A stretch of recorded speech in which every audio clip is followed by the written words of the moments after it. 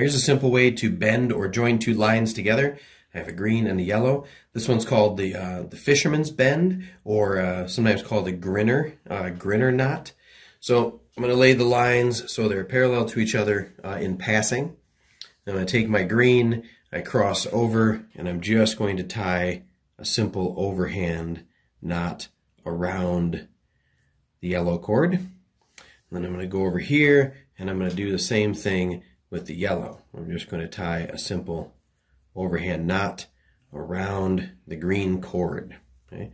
This is sometimes called the grinner knot because before I pull them together, you'll see it makes kind of like a smiley face, I guess.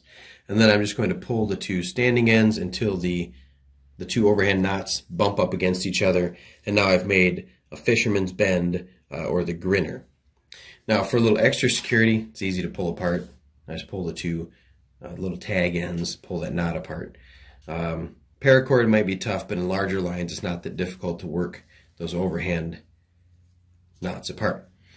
And I make a little bit more secure of a fisherman's bend. I start out the same way.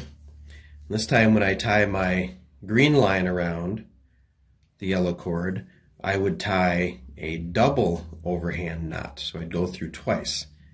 Now when that knot's pulled down, I've got a double overhand or a blood knot around the yellow. Okay?